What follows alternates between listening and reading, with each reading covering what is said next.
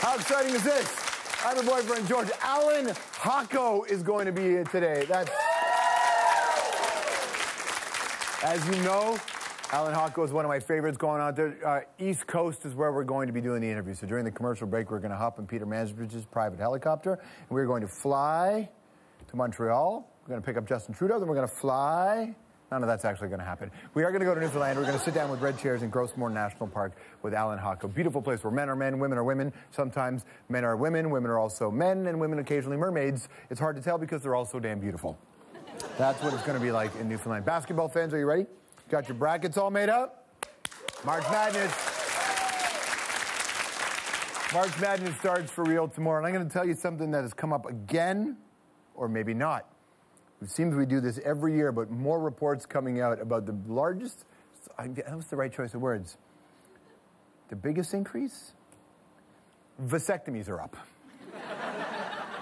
This time of year. Apparently doctors are even told flat out by their patients that they go get their vasectomies now on purpose so they can be out of commission and lay on the couch and watch basketball for the opening round of 64. To which I can only say, gentlemen, dudes, brothers in arms, bit drastic, right? If you just want to sit on the couch from Thursday to Tuesday and just watch basketball, that's an easy fix. Have sex with your partner on Wednesday. You can do it on Wednesday, get your plumbing fixed. It seems like a far more drastic thing. Okay, there's a lot to get to in the world. Shall we deal with today? All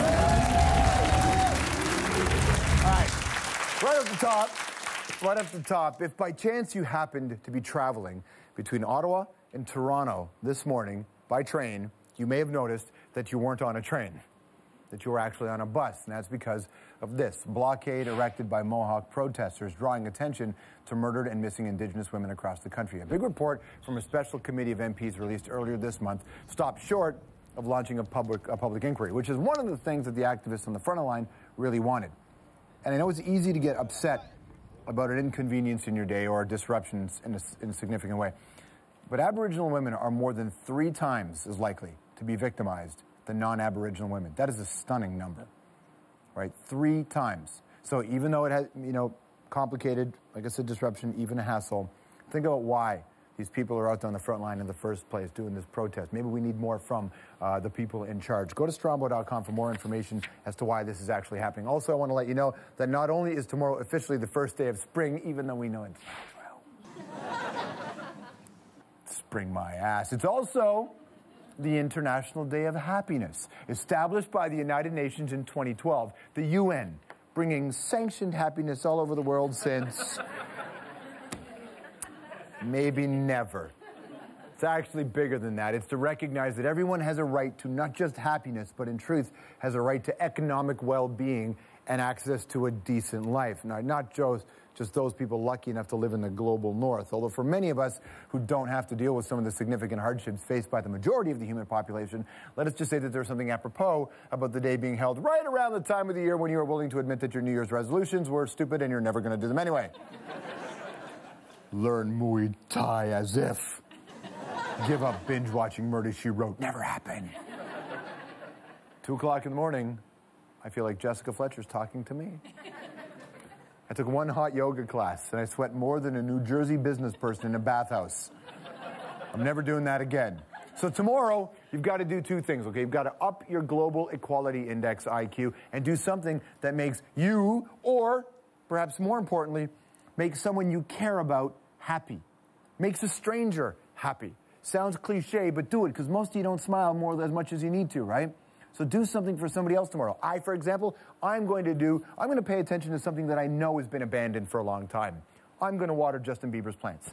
I know he's forgotten them. I'm going to have an exact replica of a Don Cherry wild suit made so that when I show up for Hockey Night in Canada, people are going to think I'm Don's son. And then, oh no. And then I'm going to dress up in a rainbow suit and I'm going to climb the flagpoles at City Hall just to give the mayor a rash, okay?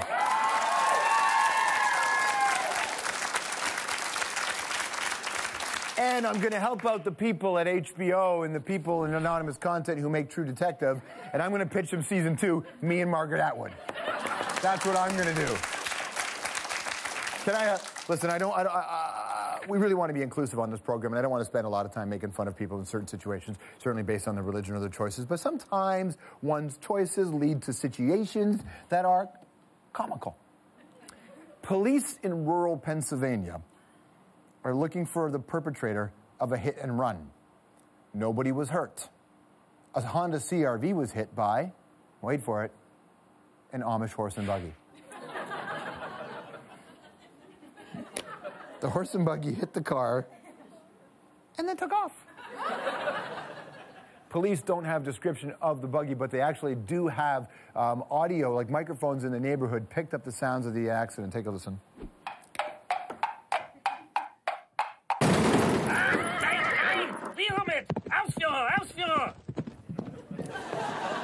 You know, my expert ears just hearing that again, less of a hit and run and more of a hit and canter. Where are my equestrians at, people? Come on now. Listen, I don't know this for sure, but I'm guessing that the reason that the person ran from the crime scene is because God's divine reassurance is not a valid form of insurance in anybody's mind, okay? Now it's time for the random favorite tweet of the day. I'm not going to say 100% of the women, because some women aren't into men, and some women who are into men aren't into this guy, but let's just say 95% of the women who are into men, and at least 95% of the men who are into men, and probably 20% of the men who are into women but aren't sure that they're actually into men, can agree that George Clooney, reasonably attractive. Right? Right? And he's got a new lady love. Her name is Amal. Kathy, whom I don't know, just tweeted this, and it made me laugh, and I wanted to share with you. So George Clooney is dating that Lebanese chick. There's hope for me after all. That just made me laugh. That's exactly what I thought when Jackie married Onassis, by the way. But Hillary Clinton has returned 0 of my calls. And finally, Amazing Race Canada auditions are now underway. Take a look at the first submission. Wait, please.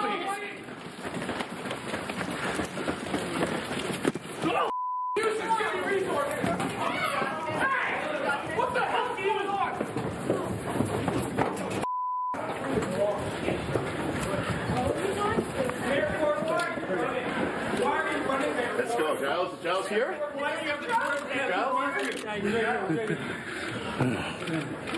Listen.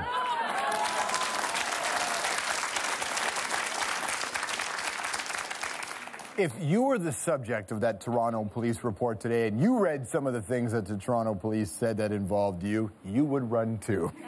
And that's your debrief.